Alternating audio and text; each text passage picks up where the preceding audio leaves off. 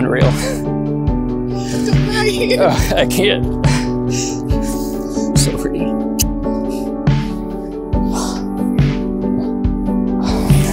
I'm so lucky.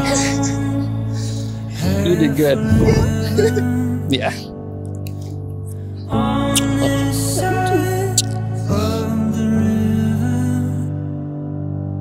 But as long as we're together,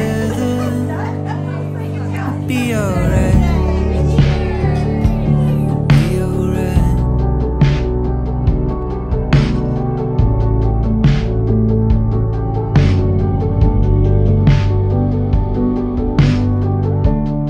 On behalf of Robert and Erin, welcome. I'm Uncle Marky, and I have the honor of conducting today's ceremony. We are thrilled you have joined them on this special day to witness and celebrate their exchange of vows on what is to be their lifelong commitment.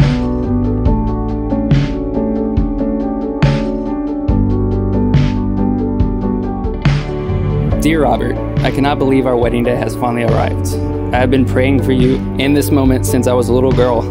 I would have never guessed that the cute and quiet guy that I met headed to Epcot on New Year's Eve 2014 and who I sang crazy Irish songs to on St. Patrick's Day would be the man that I am marrying today.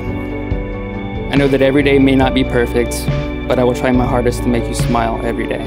We have been through a lot together the last 4.5 years, and I cannot wait to continue to face life's journey with you, living, learning, and growing. I love you, and I cannot wait to see you. Love, Erin. Erin, as I begin to write this letter, a specific date comes to mind, March 17th, 2016.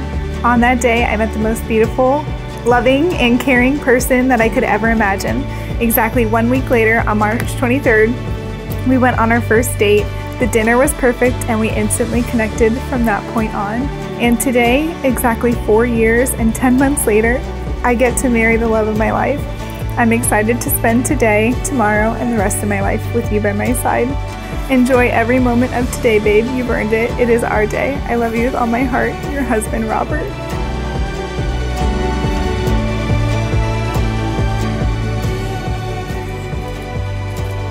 Are you gonna cry too? No!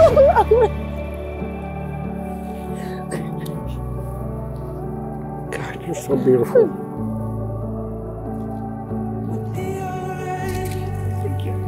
That's all I can say. Perfect.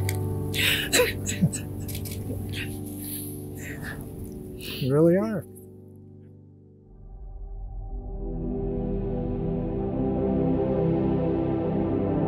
I, Robert. I, Robert. Take you, Erin. Take you, Erin. To be my wife. To be my wife. To have and to hold. To have and to hold. For better, for worse. For better or worse. For richer, for poorer. For richer or poor. In sickness and in health. In sickness and in health. To love and to cherish. To love and to cherish. Until we are parted by death. Until we are parted by death. This is my solemn vow.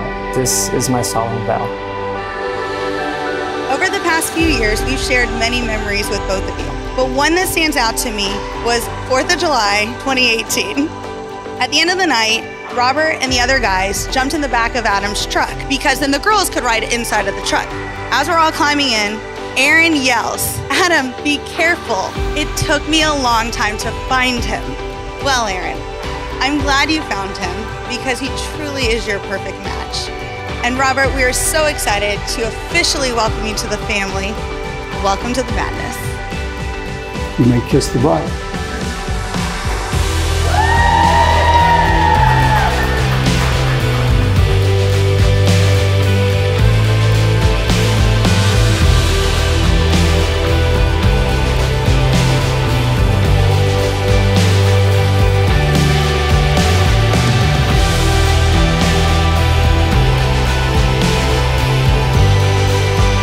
Robert asked me 5 years ago to be his best man.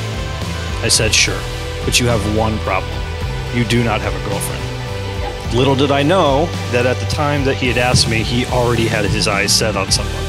Now, there is one story that kind of sticks with me. I was sitting at home watching TV, came strolling in, and I just turned and I was like, so what's her name? He said, Erin.